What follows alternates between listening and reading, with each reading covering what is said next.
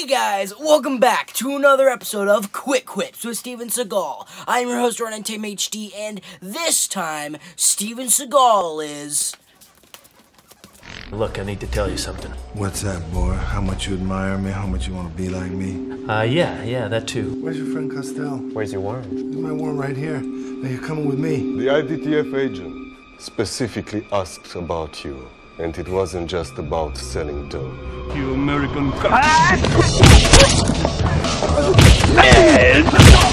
Americans are known for your brutality. I'm proud of it, too.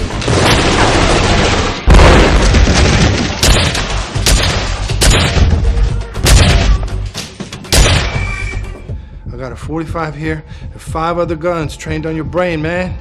You are a dead man.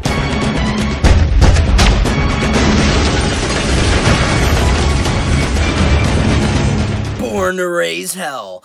Probably the worst film we have seen thus far. But, yeah.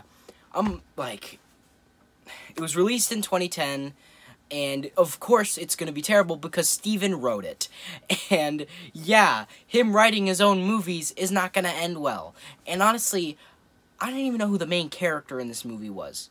Like, you would expect it to be Steven, but he's, like, half in it. And he's half not. Because near the end of the movie, like, there's this drug lord, like, bad guy Romanian mafia boss. And for some reason, the movie tries to get you to sympathize with him, even though he's a drug lord. I don't know. And he has, like, a wife that's, like, 30 years younger than him. So, yeah. And it's just, like... And there was a part where we were watching the movie, and we checked the time. It felt like it had been an hour. It was only 36 minutes in. And it was so fucking boring. Like, you could... I cannot describe the story to you, because I've already forgot it. Like, it's that bad. The movie is so bad, I don't even remember what the plot is about. It's like something about... the International Drug Task Force, which Steven is a part of, and he's trying to take out, like, a guy who sells drugs in Romania. Sounds really fucking exhilarating, doesn't it?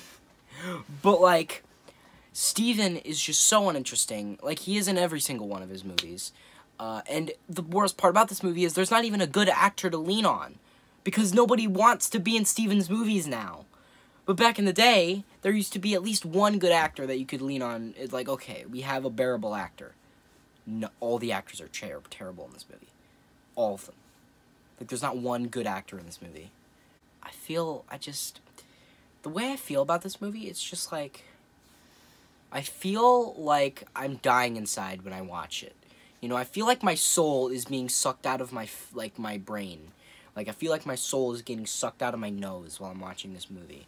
Because it's just, it's so boring. Like, I lost interest as soon as the movie started.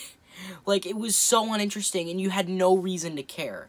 Because it was so terribly written, because Steven wrote it. So, of course, it's going to be terrible. And, like, you have no reason to care about anything that's going on. Because you don't care about the characters, because they're not well written. And it's like Steven has... like, a girlfriend that she's only in the movie, like, 3 times. Then they never show her again, which, why was she in the movie at all? So Steven could get action. That's why. That's why she was in the movie. And that's it. That's pretty much the only reason why she's in the movie, because she serves no purpose at all. And the villain, at first I thought the evil Romanian mafia boss guy... I don't remember his name. He was like an old guy. He had the 30 years younger than him wife. Like, I thought he was the villain, but no, he's a good guy, apparently. Apparently he's a good guy. So the evil guy is like a lesser drug lord, and he killed 2 people at the beginning of the movie. So he's like, you should hate him. He's like big bad guy, so you should.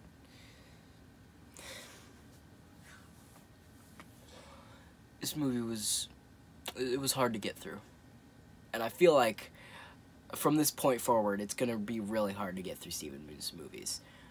Because we got through all the old good ones, like good ones. Now, we have this bullshit to deal with. We have to deal with terrible writing, no good actors, Steven's stupid fat face. We have to deal with all of it. And I don't know if I'm ready, to be honest. I don't know if I'm ready to deal with this shit. Because, like, and also Steven he didn't do his Aikido bullshit in his other movies, but he was doing his Aikido bullshit in this one. And it looked so fake. Because it is. Okay, so the action in this movie was fucking atrocious. It wasn't even really an action movie. Like, I don't even know how I could categorize this movie, because the action was just, like, the way Steven sees action, it's not, like, super cool, like, fight scenes and shit. He doesn't see that. He sees gunfights. And gunfights are action-oriented. But you can't just have gunfights in an action movie and say, oh, that's action. You need to add drama to the fight scenes to have a reason to care about the fucking fight scenes. You need to have stakes. And here, I'm going to give a good example. The Gray Man. And a lot of those action scenes, there were stakes. And the action scenes in these movies, there's no stakes. Like in the park shootout. Like, he was cuffed to a bench. The Gray Man was cuffed to a bench, and he had to, like, get in cover, and he had to pick his lock. And he was in danger because he didn't have a weapon. Steven was not in any danger in this movie. You had no reason to fear for his life, because he wrote the own movie, so he's never in danger. You know what I mean? He never has a disadvantage.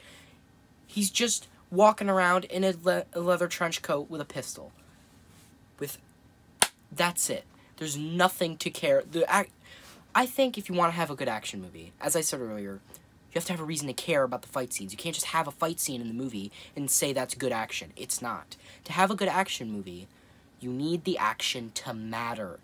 You need to have a reason to be invested in the movie and not just be like, oh, look, an explosion. That's kind of like how Michael Bay movies work. You know, it's just eye candy.